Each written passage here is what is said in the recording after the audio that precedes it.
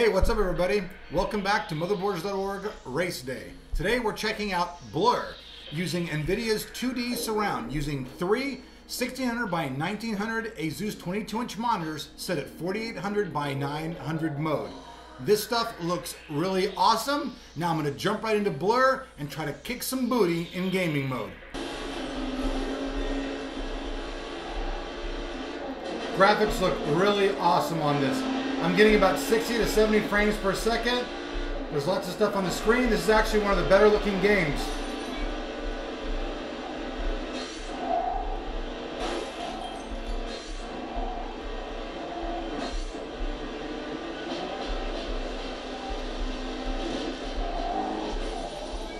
Oh, repair. Took my repair.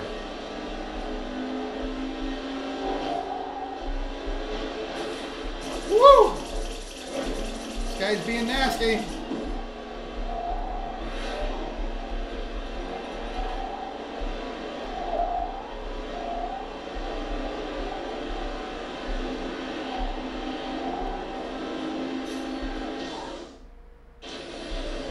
Oh yeah, baby! Nitrous is on!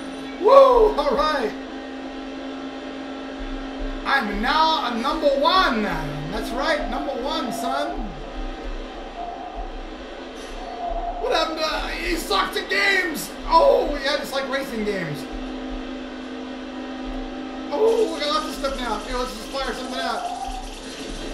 Oh, I shot myself. I don't know how wise that was, but here we go on the final lap.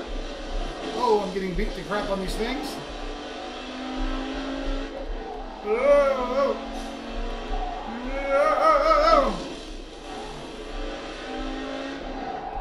oh, crazy.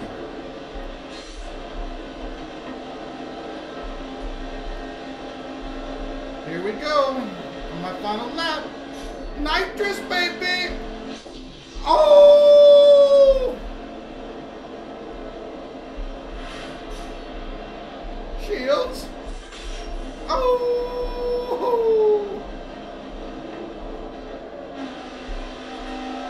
yeah, baby. Oh, no, nitrous. I like to go fast. Yeah. Oh, chippa.